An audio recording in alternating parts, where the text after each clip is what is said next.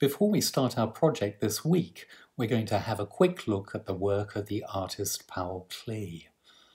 Colour was extremely important to him, and as you can see, he often used cool and warm colours, sometimes in combination, in his paintings.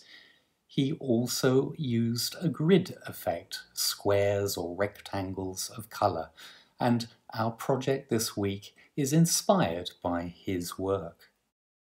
Hi kids, the light isn't very good for filming today. Where is the sunshine? But I'm just going to present you your project for this week quite quickly.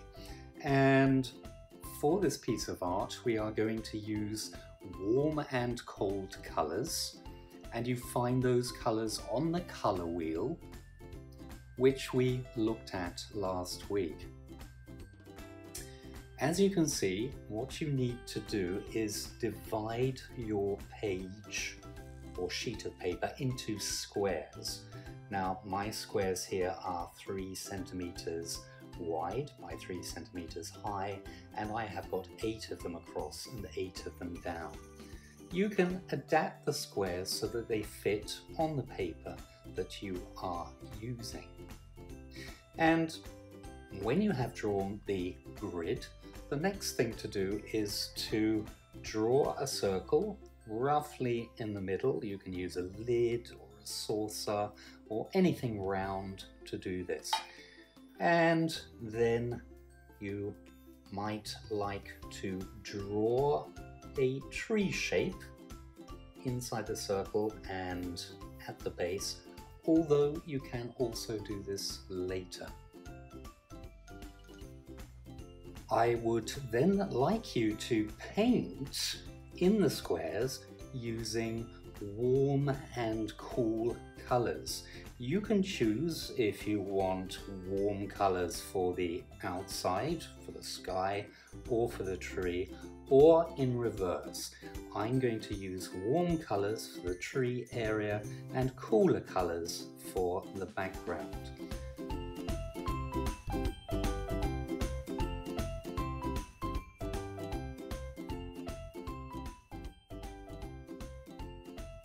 Look at the colour wheel if you are not sure what warm and cool colours are, and you can also use black and white with these colours.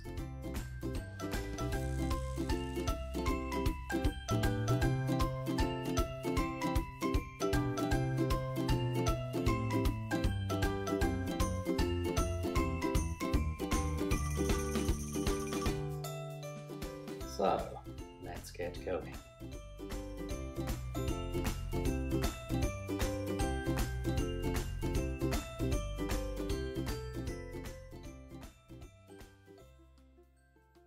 And just make sure you don't go outside the circle if you are painting the tree.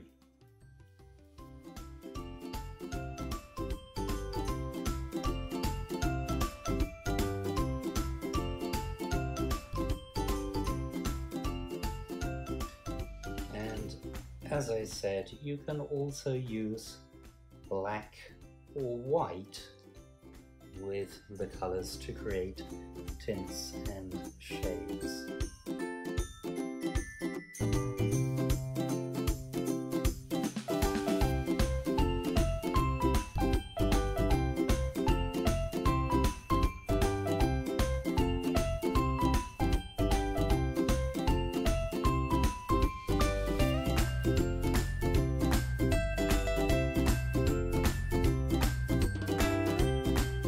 So now I'm going to start with the cool colours for the background.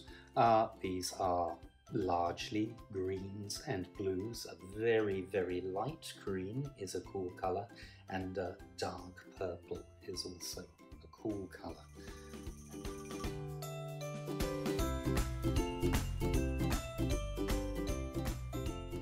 Again, I'm also using white and black for tints and shades, and I'm going to try to paint each square in a different colour.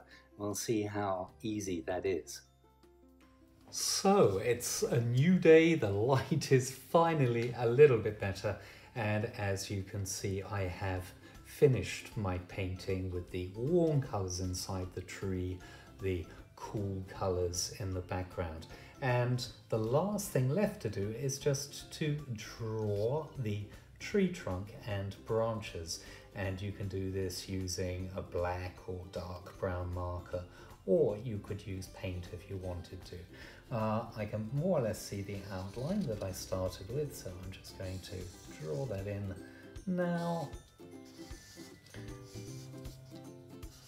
Just quite quickly, some branches inside the tree shape.